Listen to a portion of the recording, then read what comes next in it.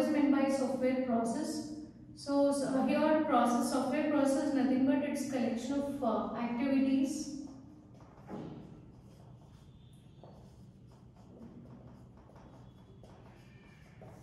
or it can be actions or collection of tasks. So collection of activities, actions and tasks that are to be generated or that are to be defined before creating the work product.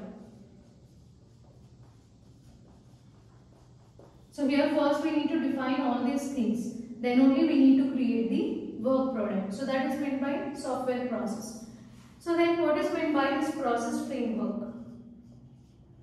So first let us define this and then I'll explain you clearly.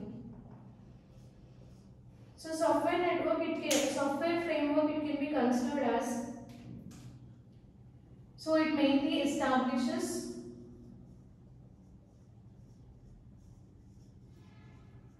foundation for complete software engineering process. So how it establishes foundation? Again, by identifying small number of framework activities.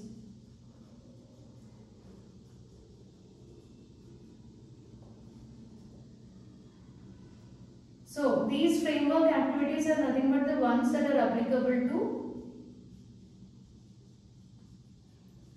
all software projects regardless of size or complexity. So here process framework it mainly establishes foundation for complete software engineering process. So how it will establish the foundation means, first we need to identify small number of framework activities.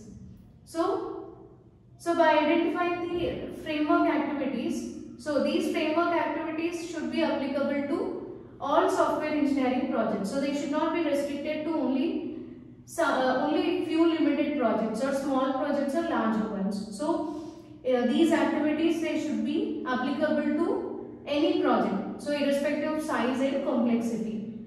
Okay, these framework activities should be same for any type of project. So that is how we can define a process framework. Then, so here a framework it can be defined by using 5 different activities. So general framework encompasses 5 activities. So here we will discuss those activities in detail. The first activity is communication. So in order to perform any technical task, so first communicate and collaborate with the stakeholders. So communicate and collaborate. So before performing any technical task, technical work, communicate and collaborate with whom you will communicate? Customers and stakeholders. So here stakeholder is nothing but simply we can say he is a shareholder. So it can be this person can be a partner, or he can be the person who is having shares in the organization, etc. So if the project is successful, then in that case from the profit he will get his share. If project is in loss, again he need to face the loss. So that is nothing but stakeholder. Simply we can say it is him as a shareholder. So first communicate and collaborate with the customers who ask you to develop the product, as well as stakeholders.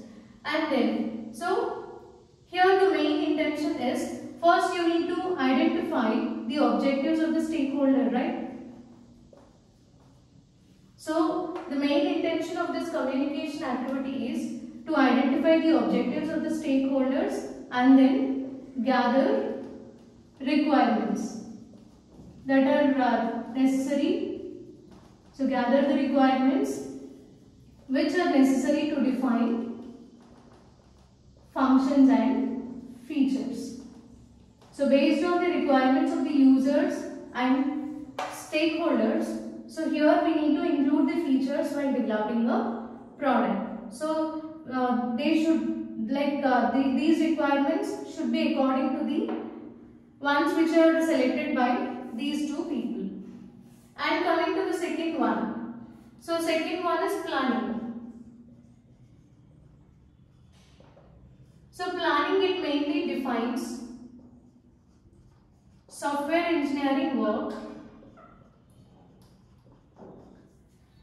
So it defines software engineering work which describes, so it mainly describes 5 different activities. The first thing is it describes technical tasks to be conducted. So technical task,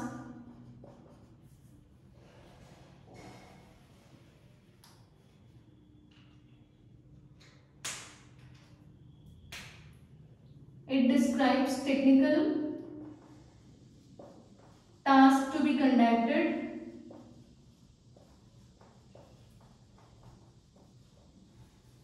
and then risks that may arise. So we need to discuss about the risks as well. So during planning, and then here resources to be required, resources that are required.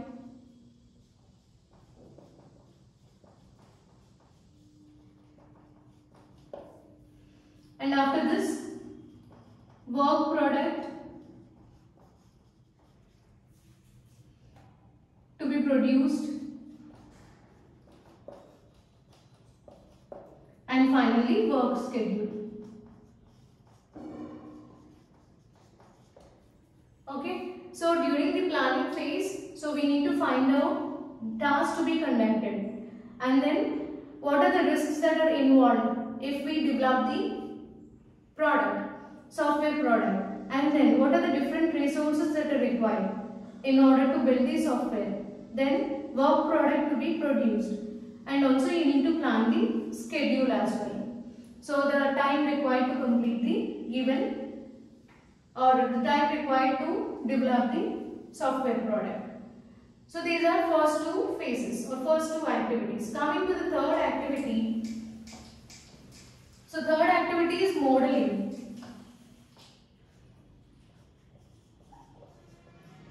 So which we are already familiar with. Modeling means, see, you can be a landscaper, or you might be a builder, or you might be an aeronautical engineer, or you might be an architect.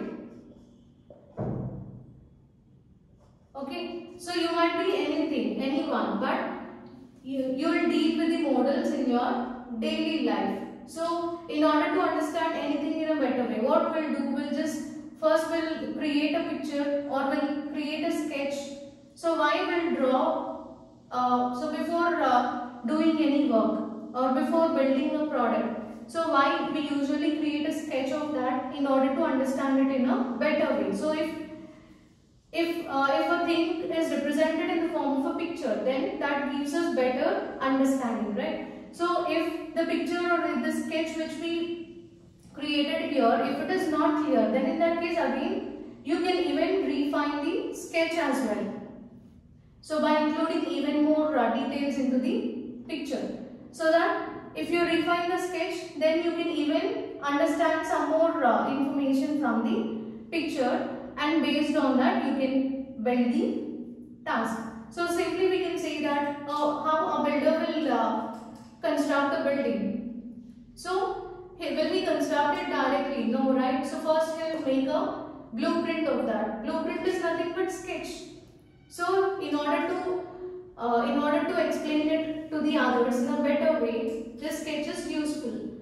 or else. So in order to find how many number of floors are there in a apartment, or if it is 2 BHK and 3 BHK flats, so how they are structured, so how the flat looks like after construction. So everything can be, so we can get the details of all those things with the help of this sketch. So that's how this builder is using the modeling or these pictures. In the same way, here software engineering also uses this modeling. So this uses various methods or models in order to understand the requirements. So in order to understand the customer requirements as well as to design according to their needs. So why software engineering? So how these methods and models are used in software engineering, or why we are using means to understand the requirements.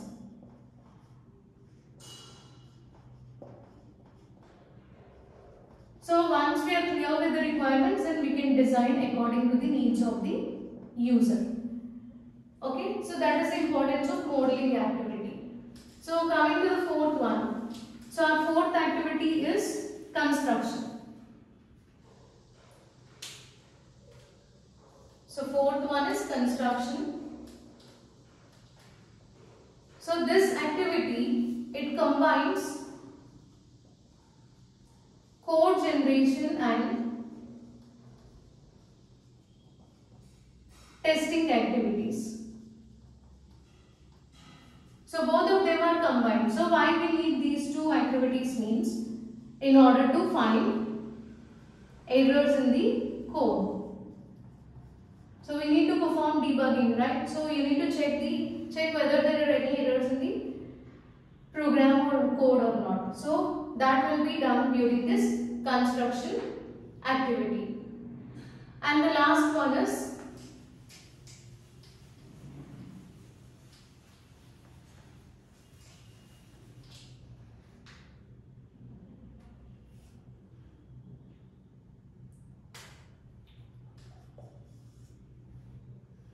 deployment.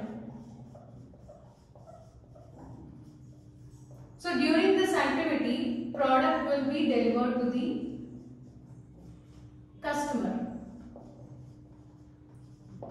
Okay. So product is delivered to customer and this customer will evaluate the developed product, and after evaluation he will provide feedback.